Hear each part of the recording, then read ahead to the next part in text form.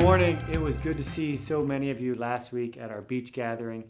Make sure that you mark your calendars for October 18th when we'll get together again at the beach to celebrate how good and how gracious God is. Also, we're looking at some new ways to try to figure out how we can gather more regularly, so be on the lookout for that. But today, we're continuing to look at how the people of God worship throughout the Bible. And I want to look at a story in the book of Acts, chapter 16. So if you have your Bibles, you can open them there. And what we find in the book of Acts is the book of Acts tells a story of how the church gets started and how the church spreads the good news of Jesus rising from the dead and Jesus ascending to heaven and Jesus sending his Spirit to make people new and to remove the guilt and shame of sin and to call us his beloved children.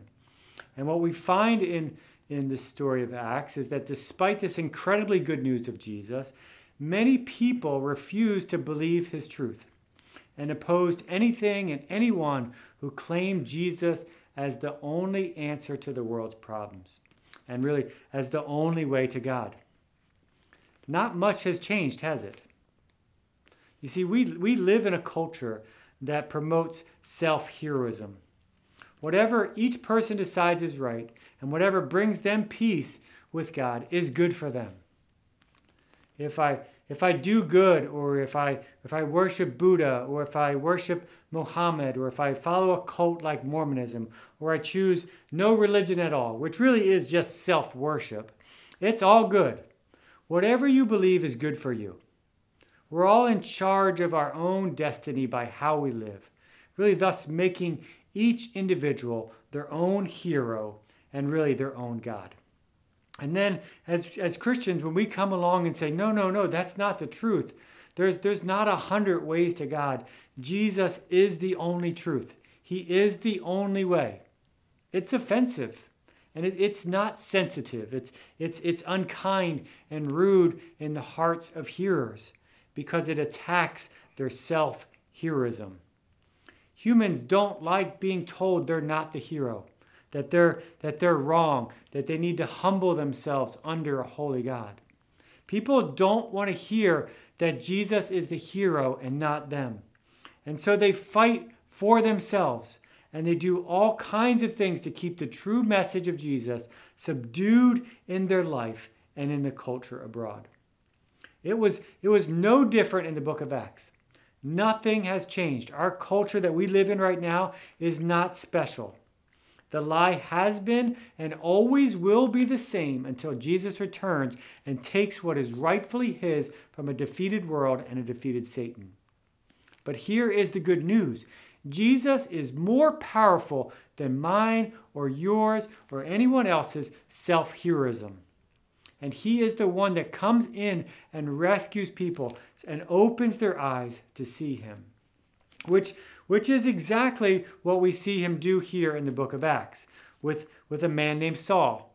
Now, Saul was a very highly educated man who traveled in all the right religious circles and who, when first confronted with the truth of Jesus, fought to save his own hero status. And he fought to destroy anyone who believed in Jesus and told him that Jesus was the only way to God. And this fight of his led him to go door to door and to just drag people out of their homes and out of their places of business and to beat them and to kill them and to throw them into jail for saying Jesus is God. This fight of Saul was applauded by the culture, and he gained much notoriety for fighting for the truth of the culture. Yet in the midst of this fight, as he's on the way to another city to commit these same horrific acts against Christians, God meets Saul, and he meets him in the form of a bright light, which blinds his eyes. And then a few days later, God opens his eyes, and he's to see the truth of Jesus. And Saul believes, and God changes his name to Paul.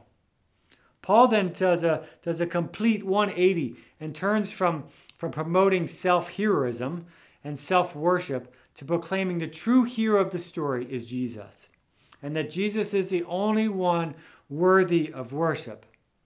And out of this amazing transformation, God uses Paul to then start and to train and to encourage many churches throughout the Roman world. And in chapter 16 of Acts, where we find our story today, we find Paul and Silas, Silas is another church planner, and they're traveling from city to city, and they're proclaiming Jesus as king.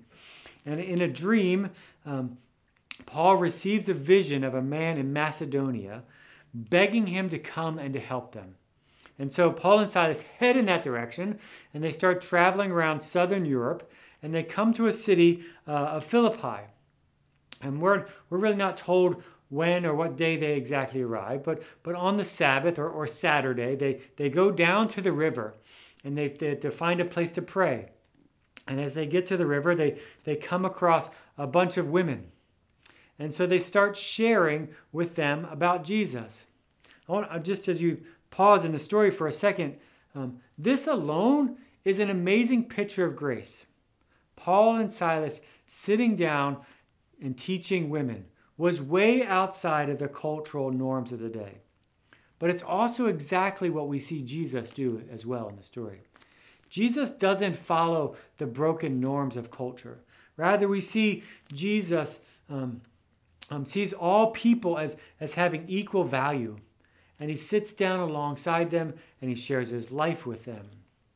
Which, by the way, should give us a clue on how we're to interact in our city. That regardless of race or economic status or gender or sexual orientation, as the people of God, we sit down alongside of them and we graciously point them to the real hero of the story, which is Jesus. And so this is what Paul and Silas are doing, and they're sharing the good news of Jesus. And as they share, a businesswoman named Lydia, she hears the message and she comes to faith. And she confesses her need of Jesus, and she brings Paul and Silas to her home to tell all of her family. And her whole family sees their need of Jesus, and they get saved. And really the church in Philippi starts. And as a little time goes by, Paul and Silas are back down at the river, and they're praying, and they're interacting with another woman. Now this woman was a little bit different. She was a slave who was possessed by a demon. And as this demon possessed her, she made lots of money for her owners by telling people their futures. And for the next few days, she starts following Paul and Silas around. And she's following them around. And as she's following them, she's shouting. And she's shouting this. We see in verse 17, she says this: "These men are the servants of the Most High God, who are telling you the way to be saved." Verse 18, she kept this up for many days. Finally, Paul became so annoyed that he turned around and said to the spirit, "In the name of Jesus Christ, I command you to come out of her." And at that moment, the spirit left her. I love the detail and really the humanness of this part of the story. That Paul grows weary of the shouting, and that he can't take it anymore. The Greek word here is actually exasperated.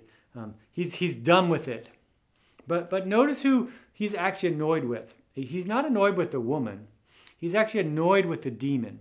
That even though this demon was speaking the truth, there was a greater need for him to care for this woman and to free her from the misery of being controlled and her value being placed on only what she could perform.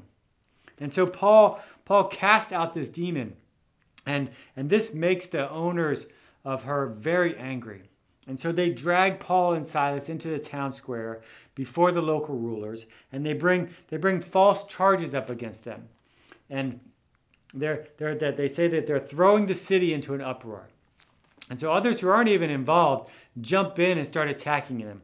And I can kind of imagine this crazy scene of an angry mob screaming and spitting on Paul on Silas. And it doesn't matter what they would say, it would be used against them. And so they just stand there silent in the chaos as it swirls around them. And so the local rulers see this uproar and agree that the charges must be true. And so they send them to be punished. And so Paul and Silas are stripped down naked. Their hands are tied to a pole, and they're brutally beaten. And verse 23 says that they were severely flogged or caned. It's with sticks, beaten with sticks as a form of corporal punishment. After they're beaten, they're dragged off and thrown in jail, and their feet are locked in stocks. And the jailer puts them in the inner cell. Now, if you do a little research, you'll find out that many of the Roman prisons that day were underground. They were really underground dungeons with a little metal grate on top. And they usually were these large holes that progressively wound themselves deeper and deeper into the ground, and different layered caverns like cells that got smaller and smaller and smaller until you found yourself at the bottom of a hole. And so here we find Paul and Silas with their bodies all bruised and bloody and their feet locked in a piece of wood, looking up at a dim light as they lay on the bottom of a dark hole on a cold, damp, filthy, foul-smelling floor. I can only imagine, and think you can imagine what this floor was like, as every prisoner above them, their fluids has dripped down the walls and made it to the bottom of the innermost cell where they laid. So let's take a look at verse 26, and we'll see what they do as they find themselves in this situation. Actually, verse 25. Verse 25 says this. At midnight, Paul and Silas were praying and singing hymns to God, and the other prisoners were listening to them. And suddenly, there was such a violent earthquake that the foundations of the prison were shaken. And at once, all the prison doors flew open, and everyone's chains came loose. And the jailer woke up, and when he saw the prison doors open, and he drew his sword, and he was about to kill himself because he thought that the prisoners had escaped. But Paul shouted, "Don't harm yourself. We are all here." Just for a little context here, in that time, the jailer was responsible for the prisoners. And if the prisoners escaped, he and his family then received the punishment of the escaped prisoners. It was an exchange of transfer of guilt. It was his freedom was transferred to the ex-prisoners, and their guilt and punishment was placed on him and his family.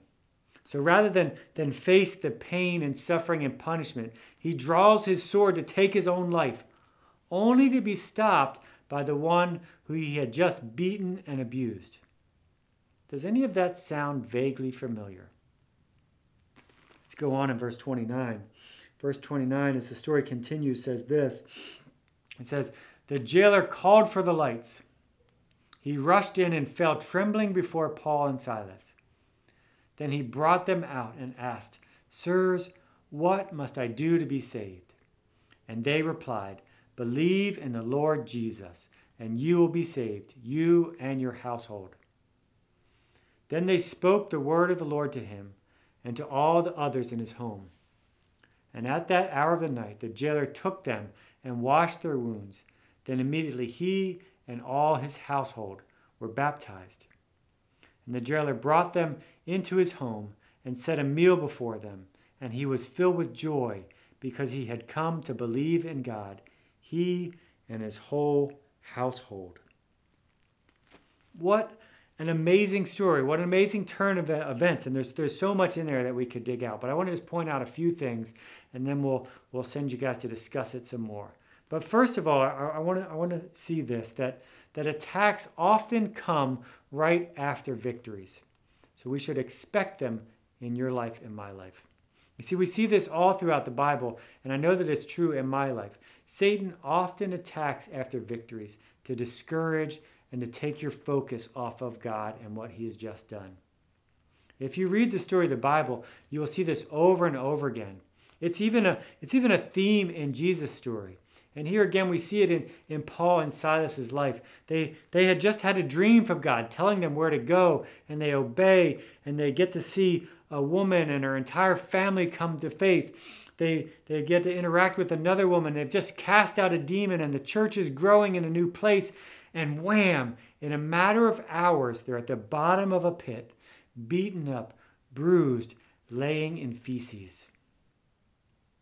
And the reality is that until Jesus returns and the effects of sins are removed and Satan is bound for good, brokenness and attack will often follow victories in your life.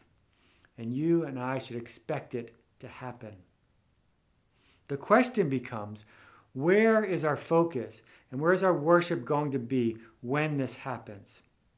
You see, I sense that often the reality is that when life is tough and when we're in pain and when our human tendency is to fixate on our circumstances, often it's all we see. Here are my crappy circumstances.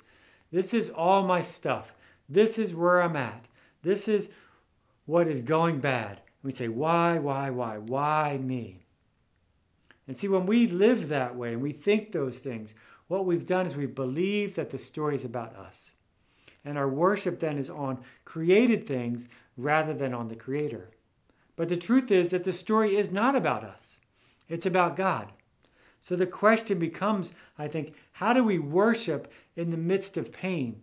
How do we shift our eyes upward towards God even when our world is falling apart and we're at the bottom of a pit?